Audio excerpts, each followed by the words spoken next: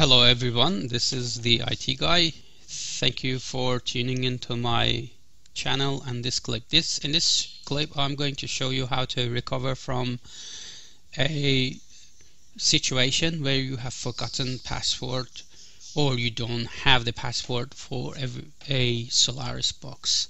This can happen for different reasons.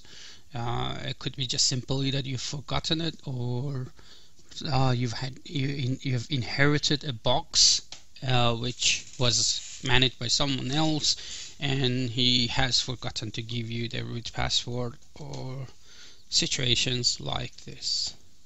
So what you might need to do first, you might make sure that the box is booted from a live ISO image, or if it is a physical device you might do that on a physical box. Make sure that it is booted from a installation CD.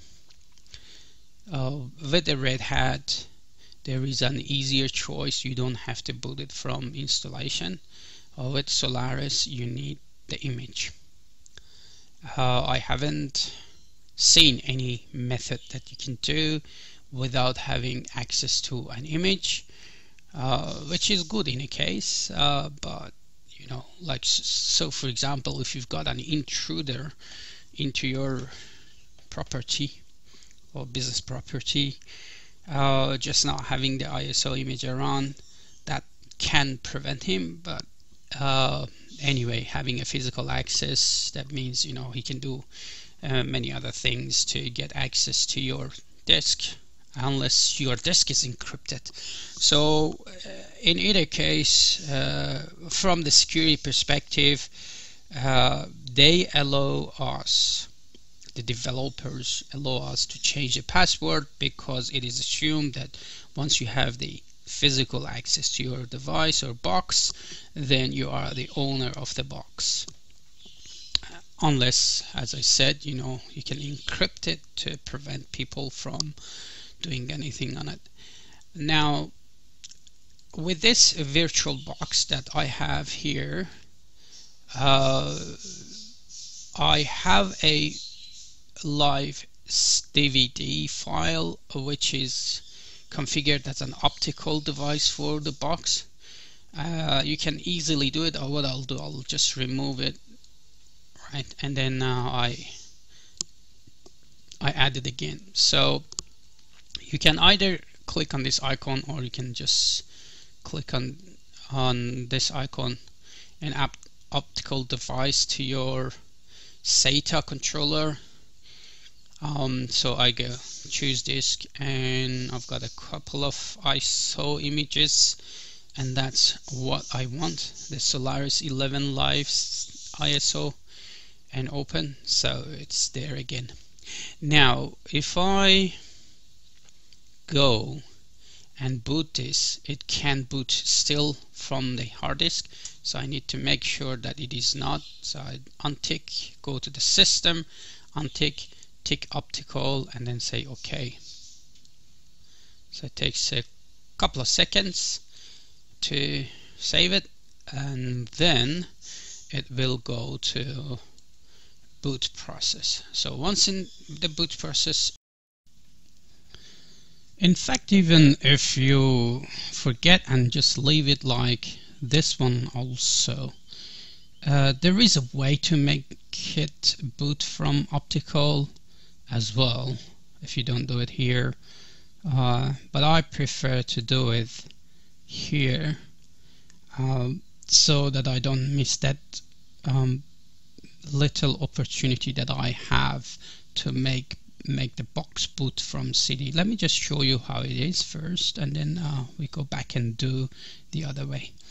So when you boot your box in VirtualBox, I'm sure VMware also, because this is x86 box, so x86 box, they usually come with this thing at the beginning, so you have to quickly hit F12, and then you can boot from the other devices like CD-ROM, and it voila, it boots from CD-ROM. So at the moment I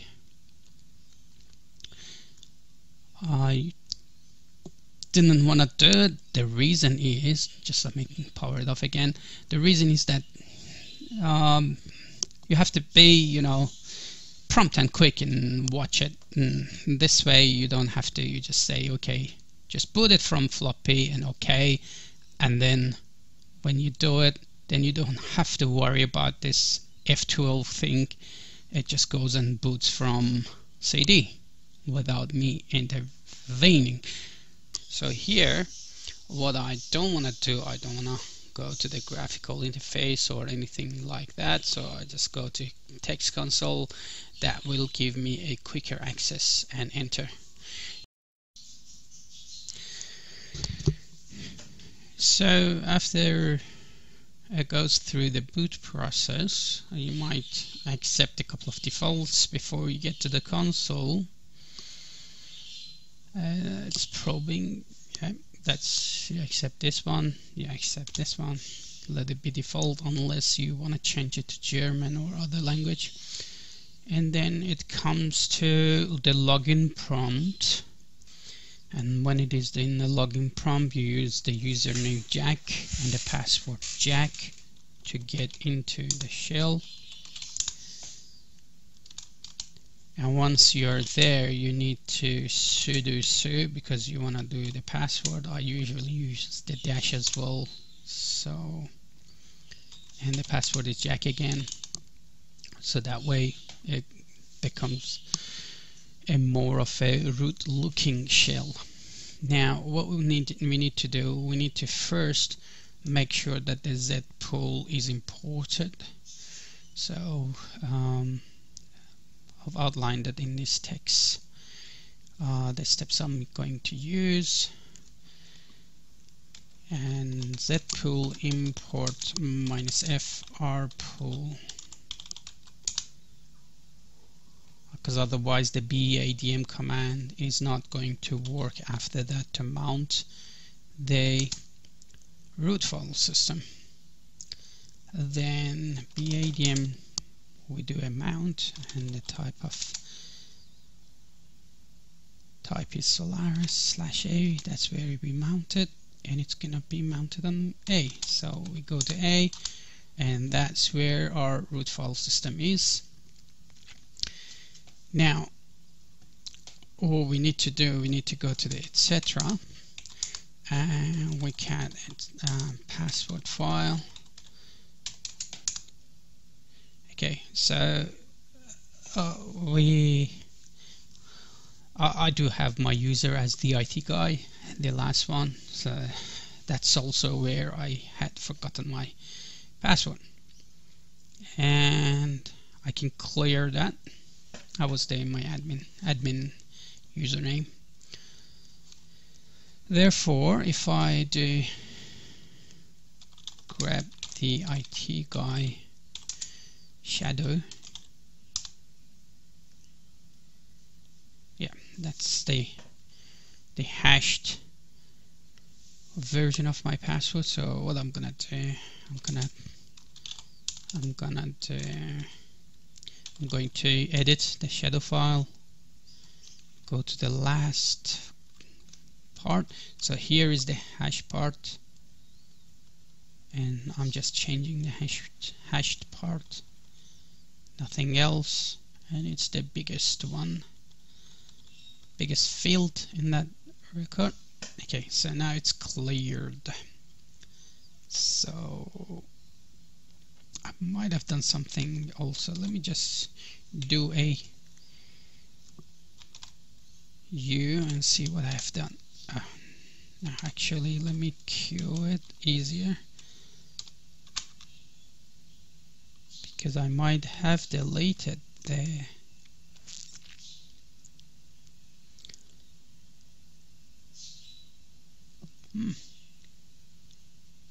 I thought there should be a field for the username after the hashed bit, but obviously it's not here.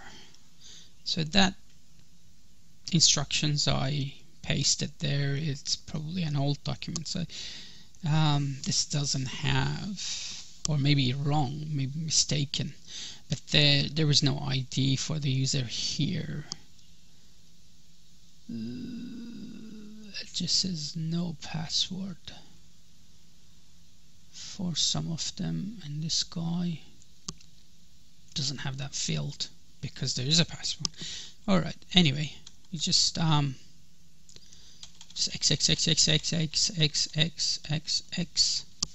and then x, WQ, and then this guy. So anyway, we cut the shadow file to make sure there's no surprises there. So once we have that, and we need to go to default and BI login, so it allows no login password. So we search for passREQ, and then we change it to no. A and O, X again. Oh no, WQ. Let me just try X this, and yeah, it worked. So if I grab for passREQ, a login, and it's no. Now after this, we need to update the archive, boot archive. So I just cd and then boot ADM with the command, subcommand of update archive -r/a, so that boot archive is going to be updated. And now let's reboot. Now, one thing I forgot, I should actually go back to my virtual machine and change the way it's booting, because it's gonna be optical. But anyway, when it is optical, you can actually go and do this one, and it will boot from there. So the next time I have to just remember that to change that next time I reboot.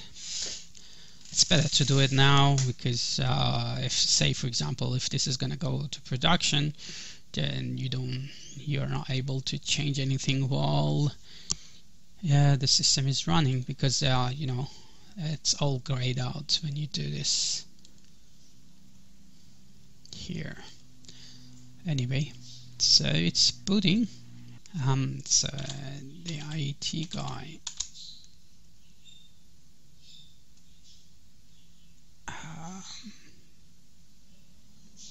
skip setup. Yeah, okay, it was quite a while ago, the last time I logged into this box.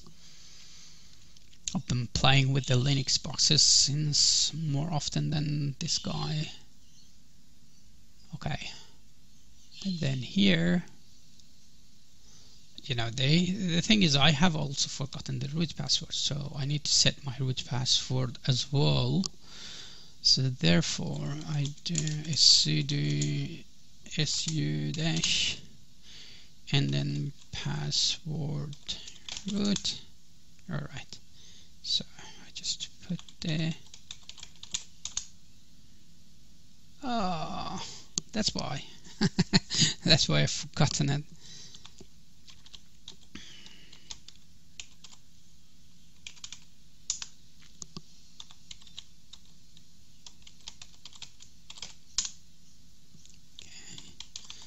And of course, for the IT guy itself as well, I need to do the password.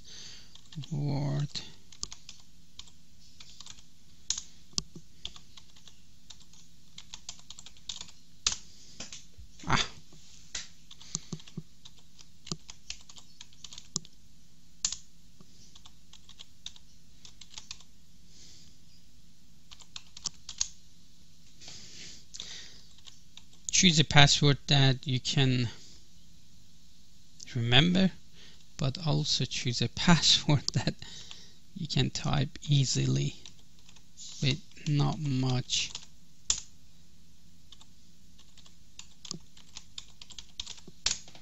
Okay, anyway, so the password is there, and I've changed my password as well. And let me just do check for the no logging option, because you don't want to have that empty passwords again. So vi etc default login and pass required. So I just change it back to what it was, because I hope this helps. If you have problems, or you want to check the actual instructions from the Oracle's document site, it has more details on different scenarios, and especially if your terminal is not working, or if you have like a boot image to boot from. So if you want to set your terminal properly, so this works for me in my situation. So in your situation, if you are using different interfaces to access your console, or if your console is on actually a physical device, things might be a little bit different. So check the link. I'll paste the link down the video below the video. You can check it, and you can see more stuff in there.